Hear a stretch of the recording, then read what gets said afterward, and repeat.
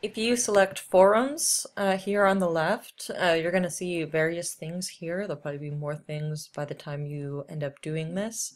But the main forum here, so this is the forum and then this is the topic.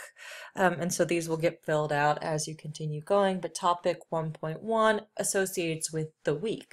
So for me, Tuesdays are point 1 and Thursdays are point 2. 1 is for week 1, so 2.2 would be the Thursday of week 2, if that makes sense.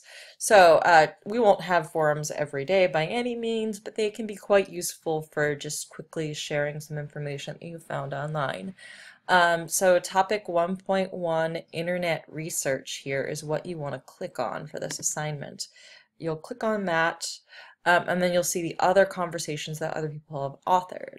I really recommend that you go ahead and click on mine, because not only is there an example here of what you should be doing with the embedded link like I want, but there's also a video showing you how to use the rich text editor there as well, which you will see when you try to put your post together.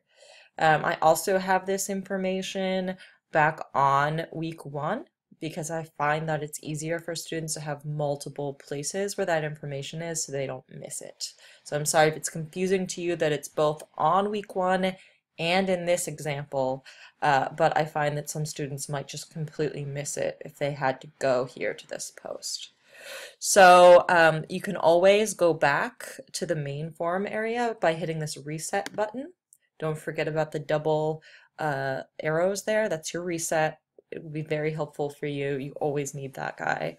You'll want to click on topic 1.1 and then you'll want to say start a new conversation.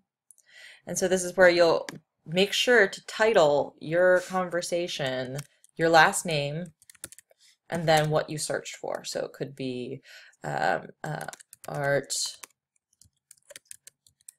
Nouveau interior, right?